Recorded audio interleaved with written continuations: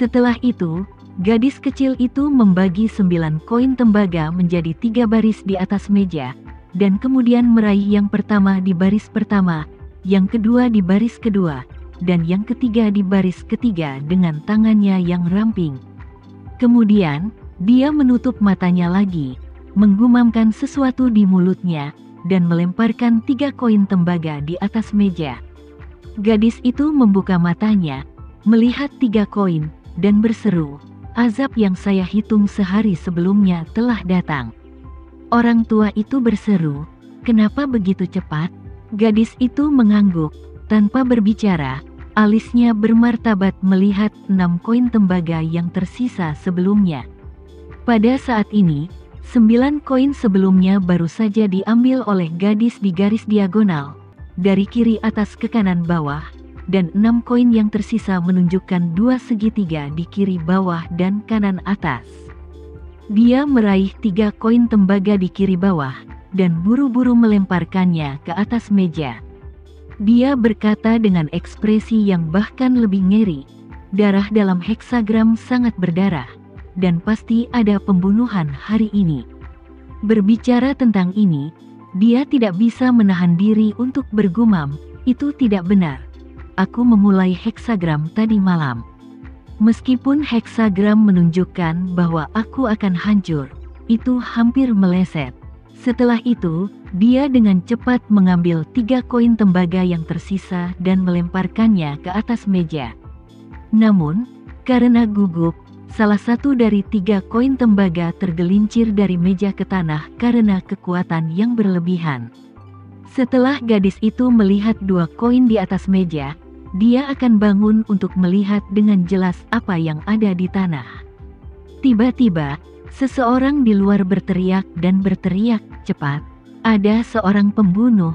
Segera setelah itu, mereka mendengar suara peluru dan suara tembakan ke segala arah. Ekspresi lelaki tua itu tiba-tiba membeku, dan dia berseru, "Nona, mereka di sini." Ekspresi gadis itu tidak bisa membantu tetapi menjadi sangat ngeri. Dia akan melihat koin tembaga terakhir, tetapi lelaki tua itu sudah mengeluarkan pistol dari pinggangnya.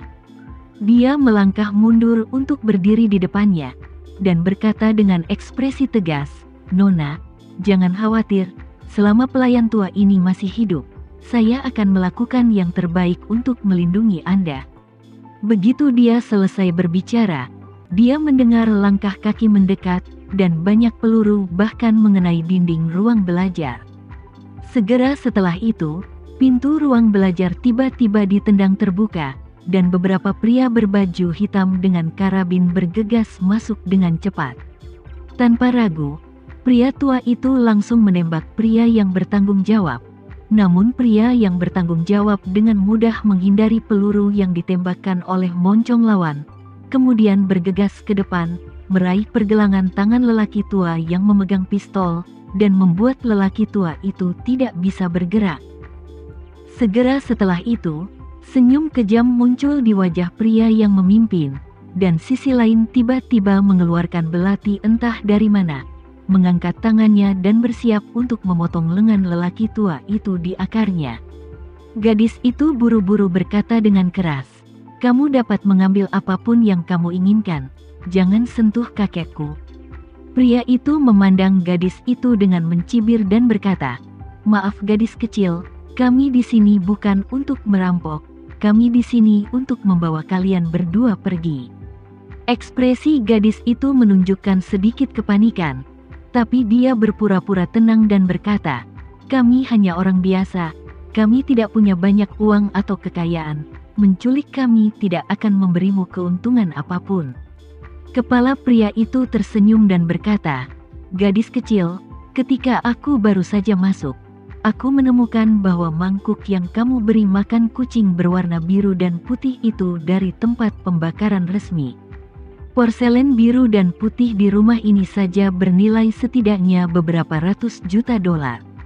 Apakah kamu benar-benar berpikir bahwa aku tidak tahu apa-apa dan akan dipermainkan olehmu, seorang gadis kecil?" Gadis itu berkata tanpa ragu-ragu, "Karena kamu tahu barangnya, Kalau begitu ambil semua porselen biru dan putih itu, biarkan aku dan kakekku selamat. Pemimpin itu berkata dengan dingin, jangan khawatir, aku tidak akan membunuhmu, karena perintah yang aku terima adalah untuk membawa kalian berdua kembali hidup-hidup. Orang tua itu buru-buru berkata setelah mendengar ini, oke, kalau begitu aku akan pergi denganmu. Cucu perempuanku masih kecil, jadi kamu harus mengangkat tanganmu dan melepaskannya. Pria berkepala itu tersenyum menghina. Orang tua, semua orang di luar sudah mati, kualifikasi apa yang kamu miliki? Negosiasikan persyaratan denganku. Setelah itu, ekspresinya langsung berubah menjadi ekspresi hormat, dan dia berkata dengan hormat, Tuan Inggris memiliki takdirnya, dan kalian berdua diminta untuk hidup untuk menemuinya. Ingat, ini adalah kehormatan bagi kalian berdua. Bahkan saya tidak memiliki kesempatan untuk melihat wajah Tuan yang sebenarnya. Pada saat itu, dia tiba-tiba tidak bisa menyembunyikan senyum gembiranya dan berkata, tapi kali ini, berkat kalian berdua, mungkin saya akan berdiri. Setelah keajaiban, saya juga memiliki kesempatan untuk bertemu dengan Tuan. Pada saat ini, suara keras tiba-tiba datang dari luar pintu, maaf, kamu tidak memiliki kesempatan ini. Kata-kata TAMA mengejutkan 10 orang di ruang belajar. Pria pemimpin berbalik dan melihat TAMA sendirian di pintu ruang kerja. Dia mengerutkan kening dan bertanya, siapa kamu? Siapa saya? TAMA mendengus dan berkata, saya adalah seseorang yang tidak bisa tersinggung. Jika kalian berdelapan digabungkan, pria itu tertegun sejenak, lalu tersenyum menghina. Lelucon apa ini? Jangan takut untuk mundur sebelum bicara besar. Hanya karena kamu satu orang, kamu ingin bertarung melawan kami berdelapan. Apa kau tahu dari mana aku berasal? TAMA tersenyum dan mengangguk. Saya tahu. Bukankah Anda komandan beberapa penjaga kavaleri? Jangan katakan 8 dari Anda. Bagaimana jika ada 80? Orang itu tidak menyangka TAMA mengenalnya.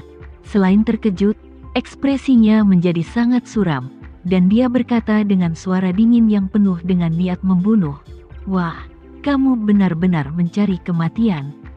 Setelah itu, dia segera mengambil pistol dan hendak menarik pelatuk ke arah TAMA. TAMA tidak bersembunyi sama sekali, dan tiba-tiba cahaya dingin melintas di tangannya, dan kemudian dia mendengar suara renyah dari pihak lain yang menarik pelatuknya. Tapi anehnya, tidak ada yang mendengar suara tembakan kecuali bunyi klik. Pria yang memimpin juga tercengang. Dia tanpa sadar menatap senapan serbu di tangannya, dan menemukan bahwa pistol di tangannya tidak berfungsi. Tetapi untuk beberapa alasan, itu tidak bisa menembakkan peluru. Jadi, dia tanpa sadar ingin menarik bautnya lagi, tapi yang tidak dia duga adalah dia baru saja menariknya, dan penutup atas seluruh senapan serbu tiba-tiba ditarik ke bawah. Dia ngeri, berpikir bahwa ada sesuatu yang salah dengan pistol itu.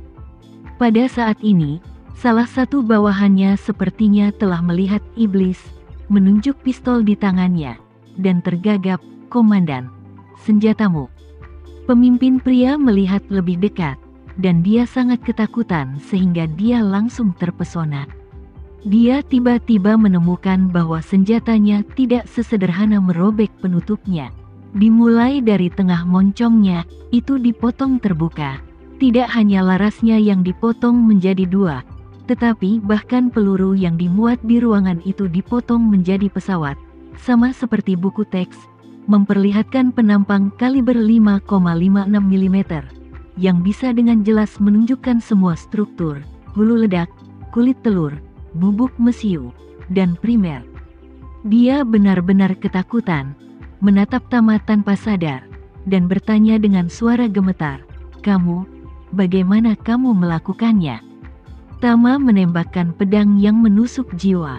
Dia tenang dan berkata sambil tersenyum, yah, begitulah. Pria itu mengerutkan kening dan berkata, Bagaimana mungkin sebuah cangkang bisa memotong senapan serbu yang terbuat dari baja? Anda tidak percaya? Tama mengangkat alisnya, tersenyum main-main, dan berkata, sepertinya pepatah lama benar. Pria ini benar-benar tidak bisa menangis tanpa melihat peti mati. Tiba-tiba dingin, dia berkata dengan tajam, karena kamu tidak percaya padaku, aku akan membiarkanmu mencobanya.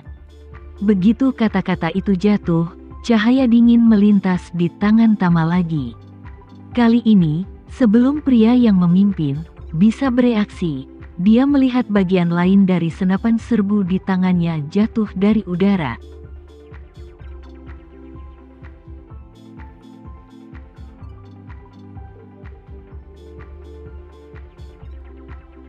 Sekian dulu ya video kali ini. Kita lanjutkan lagi videonya di lain waktu. Oh iya, bagaimana menurut kalian? Semoga bisa sedikit menghibur kalian semua. Untuk teman-teman yang baru nonton, jangan lupa subscribe ya, hehehe. Dan kalau teman-teman ada yang ingin gabung langganan, bisa langsung gabung saja untuk dapat fitur yang menarik dan sedikit membantu Mimin. Terima kasih banyak sudah menonton, sampai jumpa lagi, bye.